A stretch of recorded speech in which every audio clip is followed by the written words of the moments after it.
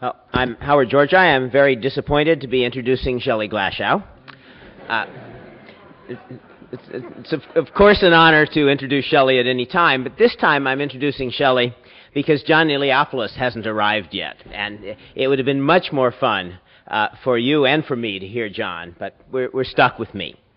So I've known Shelley for about 38 years, though he doesn't remember the first time we met when I was a third-year undergraduate and I screwed up my courage to go to his office and ask to take an independent study course in particle physics. He agreed immediately. Shelley doesn't care about that sort of thing.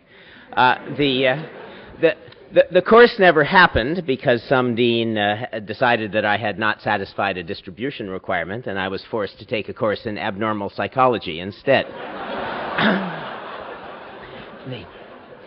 Anyway, there was no harm done. I returned to Harvard a few years later and had the fun of doing a lot of physics with Shelley in subsequent years. And fun is certainly the word that characterizes his physics, from his Nobel Prize-winning work on what we now call the standard electroweak model, through charm to grand unification.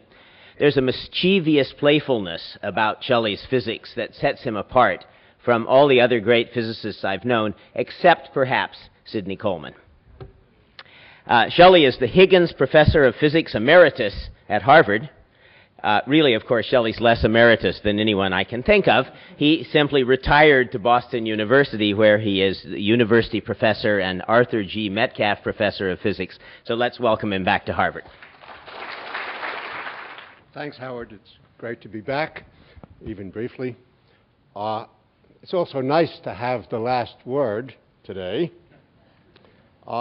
I'm amazed that this program is still on time in view of the profound error made by the first speaker, David.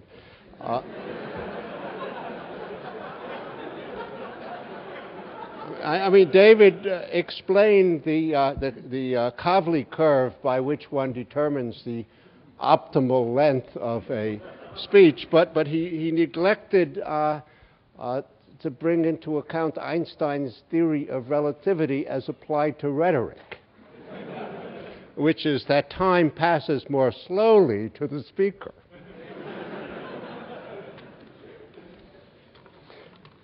It's very logical to follow Murray because, of course, it was Murray who brought me to Caltech. I think he thought I was an East German at some point. And he brought me to Caltech at the same time that Sidney was his graduate student. Sidney then was suffering under the silly sobriquet that Murray and Fred Zachariasen invented. He was called Squid. Not you? That was Fred. We became friends quite quickly. We were both interested in science fiction, he a bit more professionally than I. And we managed to escape Pasadena's smog by climbing Mount Wilson more or less every week. We found 36 routes up Mount Wilson. And then Murray came out with the Eightfold Way, unitary symmetry. And most people didn't believe it. They didn't like this crazy new mathematics, Lie groups. Who ever heard of Lie groups? And why? How can you do things with 8x8 matrices? So he and I realized that you could kind of stuff all the baryons into a 3x3 matrix and do calculations that way. And as Murray described, we were able to calculate magnetic moments in this naive theory. They came out rather well. The sigma plus, just to remind you, naive SU3 gave the sigma plus magnetic moment right to 10%, the lambda moment right to 30%. The sigma lambda transition, we now know, it hit right on to within a few percent. So it was really quite surprising, and we got convinced that the Eightfold Way was right. Then we applied this work to baryon mass differences. We derived the so-called Coleman-Glashow mass formula, which is correct today within errors. Amazing. And so that was pretty good for starters. So we, being convinced that Murray was right, in a vacuum in which very few other people were so convinced, we found our natural profession as defenders of Murray's theory as disciples of Murray. We traveled throughout the world, throughout the states. I have a list of some of the places we traveled, one of us or both of us or whatever. Well, hundreds of different cities. I've lost my list. But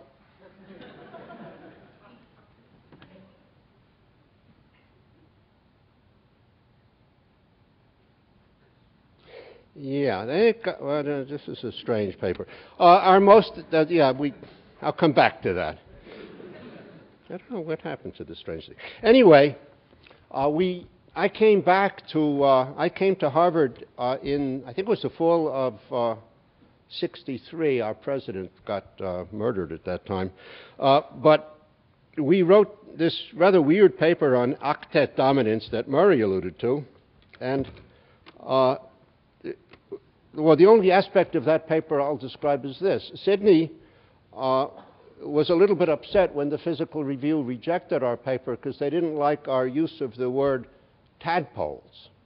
So Sidney said, that's no problem to the Physical Review. How about lollipop diagrams? Or maybe sperm cell diagrams? The Physical Review relented and tadpoles were published. So we went all over the place telling people that Murray was right, to Orsay, Eritrea, Tokyo, Copenhagen, CERN, Istanbul, Schladming, Warsaw, Budapest, and more. And however, all of these proselytizing activities came to a natural and quite successful end when our friend Nick Samios and his buddies discovered the omega minus particle that Murray had predicted. Incidentally, I should say that Murray always firmly believed that these excited baryons belonged in a 10, whereas Sidney and I, for whatever reason, put them into a 27. Yeah, that was not right. Now, in '64, Sidney and I went to our first Rochester meeting. It was in Dubna, and we were to present the work that was done by Rob Sokolow and Howie Schnitzer and he and me about various electromagnetic mass splittings in the Eightfold Way. And I'd like to tell two stories, anecdotes, if you will, of what happened to us on this trip to Russia. One of the anecdotes has a name. Sidney called it my favorite moment in the Soviet Union. That was upon our arrival in Moscow, and the other story will concern our departure from the Soviet Union. I will skip the story of the boat trip at Dubna. All of the members of the conference went on this wonderful trip down the river, and it went on forever, and we all finally got back to the hotel late at night, very hungry and rather wet because it was raining, and one of our Soviet friends, Sidorov, who had wisely stayed at the hotel, indicated that he had been terribly afraid that we had been sunk by a Chinese submarine. So, the first anecdote, we arrive in the Soviet Union in Moscow, Sidney and I, with our baggage and with a few other physicists, and we're met by the organizing committee who has a bus that's going to take us to Dubna. Of course, we had to wait a few hours for other physicists to arrive so they could fill the bus. The bus, properly filled, went off on the lousy roads to Dubna. The bus, you could hardly call it that, had no windows. So when Sidney loves to tell the story, when the bus would go over a pothole and bend this way, the rain would come in this side, then the rain would come in the other side, and we all got thoroughly wet. Arrived at the hotel, 100 physicists arriving at the hotel at the same time, all breaking through the line and trying to check in first. It was absolute chaos. And threading through the physicists were porters who were trying to take our bags to our room. And Sidney, not wisely, allowed the porter to take his bags. I defended my own bags. Sidney's bags he would see the next day or the day after. We finally got to our room. Two small rooms, one for Murray, the other for Sidney and me. A tiny bathroom. I used the toilet and it broke. The bathroom was a very small bathroom where the shower was directly over the sink, which was directly next to the toilet, and there was a radiator with 2 pieces of toilet paper and a towel. Sidney took a shower The water went all over himself, over his clothes, over the towel, over the toilet paper. Eventually, we got into our little beds. Sidney, although he had lost his baggage, had secreted a small bottle of cognac. We each had a shot of cognac. Said good night. Good night, Sidney. Good night, Shelley. Sidney lies down in his bed. I lie down in my bed. My bed collapses. That was Sidney's happiest moment in the Soviet Union.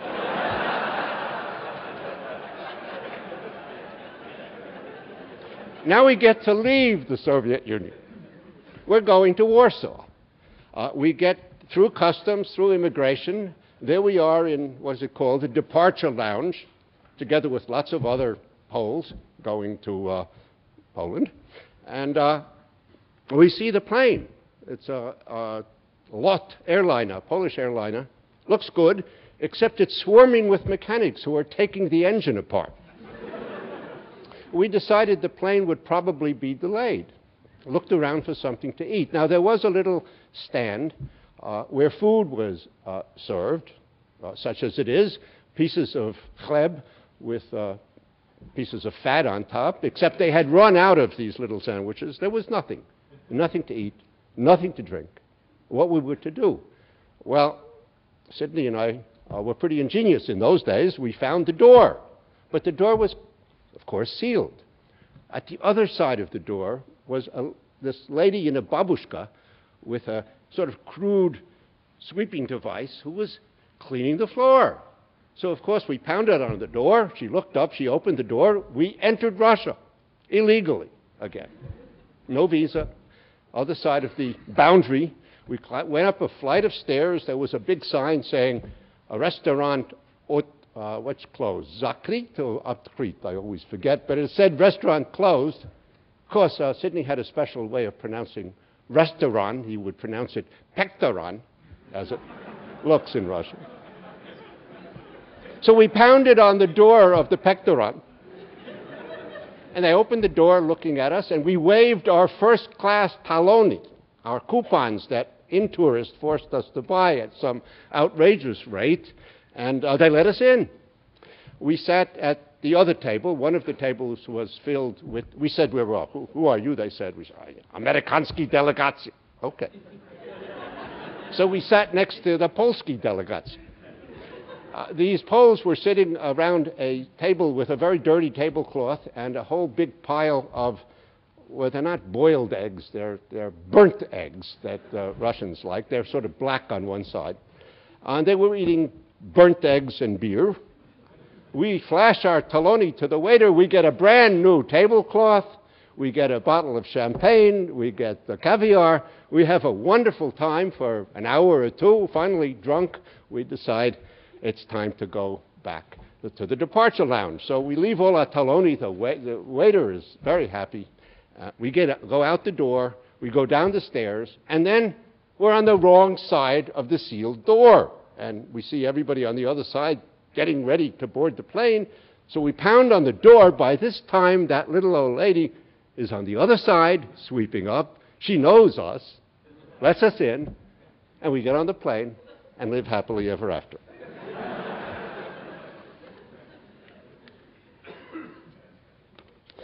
Sidney and I wrote about 6 collaborative papers during the years 1961 to 1964.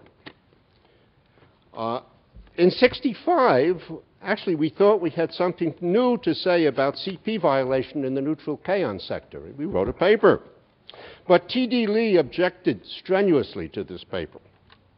T.D. said that everything we had done was wrong, and furthermore, that he had done it first.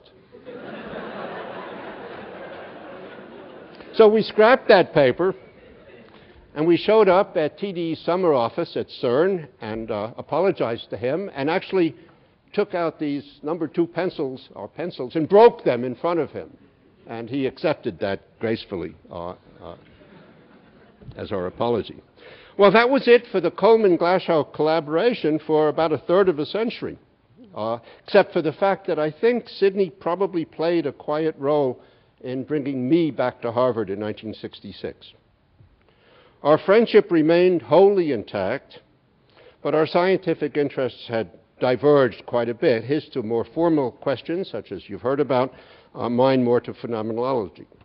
The only papers we wrote together, actually good ones, at Harvard, had to do with high-energy tests of Lorentz invariance, and they were written in the late 1990s.